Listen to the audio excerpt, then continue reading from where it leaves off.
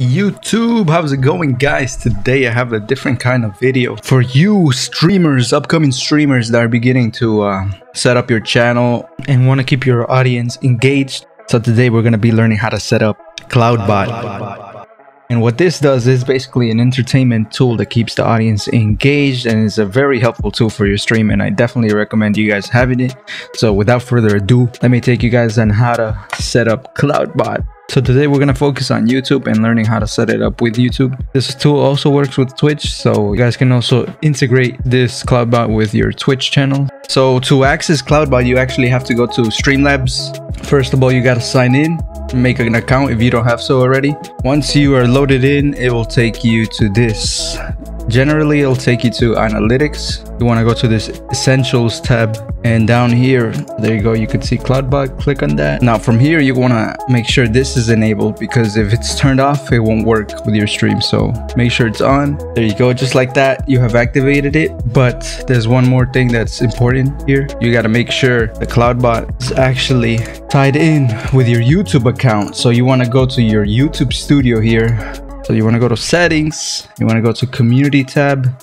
Now I already have mine set up, but go ahead and grab the link and paste it in there. Once you've done that, make sure you save and exit out of there. And once you fire up your stream, you should be ready to go with the CloudBot on. So now let's go back to Streamlabs and talk a little bit more about CloudBot and what it does. Today I want to focus on modules, I want to focus on the queue, and the loyalty, and the store for now. You guys can check out the other ones, and if you guys want to see a tutorial about the other ones, let me know in the comments down below. But today we're going to be focused on those 4 categories. So to start off, we're going to talk about modules, the gamble minigame, mostly because this single option is the most used game in my stream. I noticed that a lot of people in my stream, when they're either waiting for the queue or they're just watching and trying to have a fun time, they just gamble in the chat. It's like a little game that they can go ahead and earn some points, which I'm going to be talking about that later. So all you have to do to activate this, just turn this little slider on. When it's green, it should be on. For people that are watching your stream, all they have to do is type !gamble space and the amount of points they want to gamble. But I'll be showing you guys later on how to set that up. So now we're going to talk about gamble preferences. So for the loyalty, the minimum amount is 10.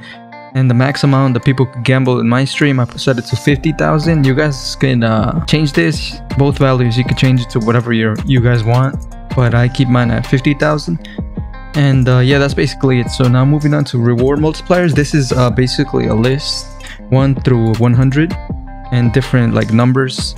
And whenever they gamble, it's gonna tell you on the stream that person rolled this number and whatever. So this is what this comes in. So if you choose if you want to reward the person on whichever number they rolled. So let's say the one person that gambled rolled and landed on the number 1 through 25, and you set this value to 0, that means they lost and they won't get rewarded from that. So you guys can obviously change that to your personal preference. You could put 0 on 99 to 100 or raise the multiplier point. So yeah, that's pretty much what this means. And then once you're done with this, you go ahead and save settings. And honestly, that's pretty much the only option I use. There's other ones, but I don't see them being used as much in my stream, so I could definitely recommend this single gamble minigame, guys. So yeah, now let's move on to the queue. If you want to have a queue for viewers and subs that want to hop in and play and get some games in with you, I'm going to be showing you how to make that. You're going to go ahead and put open queue. You're going to put the title. Obviously, I play a lot of Rebirth, so I put Rebirth Island queue, but you can name it whatever you guys want, or depending on the game you're playing. And you can put the size of the queue. So I put 20. That means a total of 20 people can join.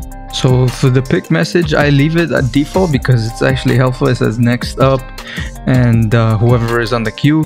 So for whoever puts !join in the chat during the live stream, they're going to be automatically put into this queue. And they're going to show up right here where it says pending users. And you generally have the option to move them over with the arrow, and they're going to be moved over to the queue users. And that's when the message is going to come out saying next up, username, whatever the person's name is. So that's what that means. So yeah, that's pretty much it for queues. Alright guys, so moving on to loyalty, we're gonna go to the settings tab. This is the currency or point system, like I was talking about before when we were talking about the gambling minigame. So to have this on your stream, you have to make sure you have it on the enabled. So the loyalty name is basically the name for your currency that you want to have on your stream. So you can go ahead and change that if you want, or just leave it like that if you'd like to.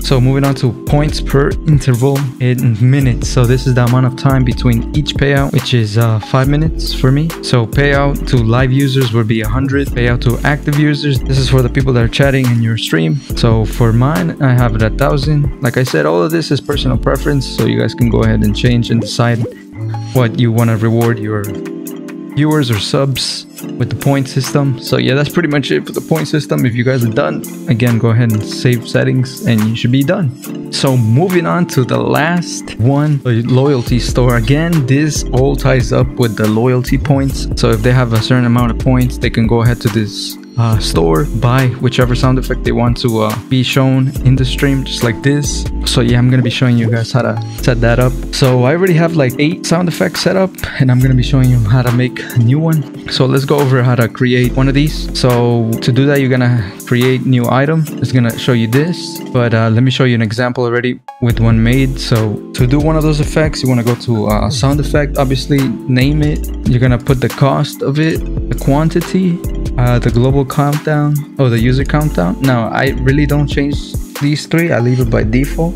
All I really change is the cost to whatever points or value you guys want it to be. So you guys decide on that, and then you put next. So for thumbnail image, you want to go ahead and click on pick. You want to get a GIF from Google. You just go on Google and type in GIF. Download that GIF to your computer, and then make sure you pick it in here. Once that's selected, now you gotta choose the sound file. So yeah guys, once you select the sound file, you guys are done. And then moving on to the little slider there, that basically means adjusting the volume of the sound effect to whatever you want it to be. So that's your own personal preference. Now this option right here which says redeem via chat, so it's like a shortcut way of redeeming the different sound effects in the live stream chat, so that your viewers or subs go ahead and put !redeem space and the name you set it to be, and then that way automatically it will display on the stream.